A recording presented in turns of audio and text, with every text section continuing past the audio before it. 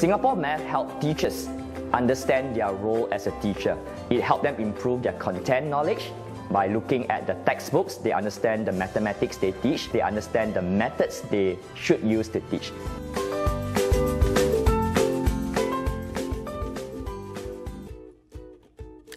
Part 3. Addition of whole numbers within 20. You learned how to add numbers within 10. This time, we'll be learning how to add whole numbers within 20. At the end of this lesson, you will learn to make 10 to add two one-digit numbers and regroup into a 10 and 1s to add a one-digit number and a two-digit number. So, how do we add 7 and 6? We can make 10 to add the two numbers. Let's take 7 of these units and 3 of these to make a group of 10. How many are left? That's right!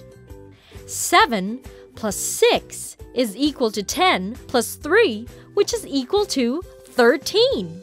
7 plus 6 is equal to 13. We can also use number bonds to help us out.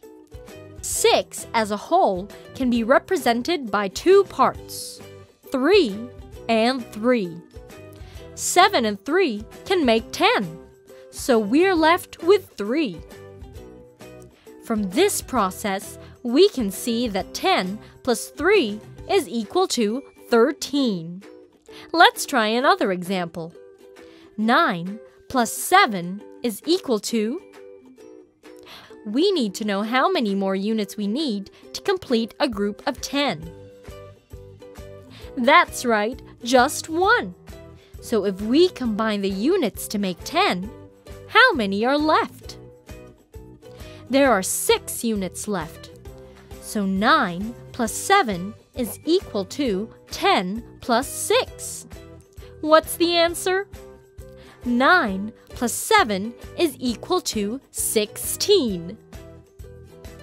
How will it look like as a number bond? 7 can be represented by two parts, 1 and 6. 9 and 1 make 10, and we'll have 6 as the remaining number. 9 plus 7 is equal to 10 plus 6, which is 16.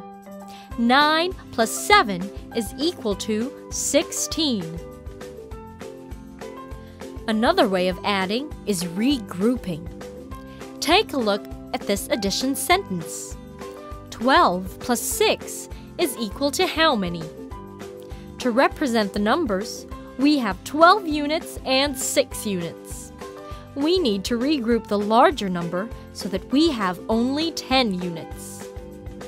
Now we have two groups, 10 units and 8 units. 12 plus 6 is equal to 10 plus 8. 10 plus 8 is equal to 18. So 12 plus 6 is equal to 18. By using number bonds, we can show the same. 12 can be shown in two parts, 10 and 2. If we combine 2 and 6, we get 8. So 12 plus 6 is equal to 10 plus 8. 10 plus 8 is equal to 18. And so, 12 plus 6 equals 18. Did you get it? Let's try another example. 2 plus 15 is equal to how many? Remember, we need to regroup the bigger number to make 10. How many units are left? There are 7 units. So 2 plus 15 is equal to 17. As a number bond, we show 15 as two parts, 5 and 10. Regroup 5 and 10 to form 7, and we can show that 2 plus 15 is equal to 7 plus 10, which is equal to 17. So 2 plus 15 is equal to 17. Can you try this on your own? What is 14 plus 3?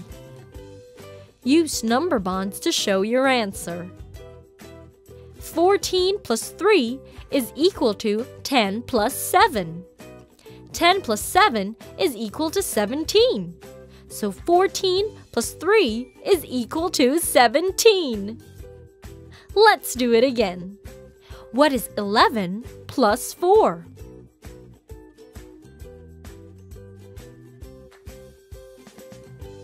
Did you get 15? That's great! Congratulations! Now you know how to make 10 to add two numbers and how to regroup into a 10 and ones to add two numbers.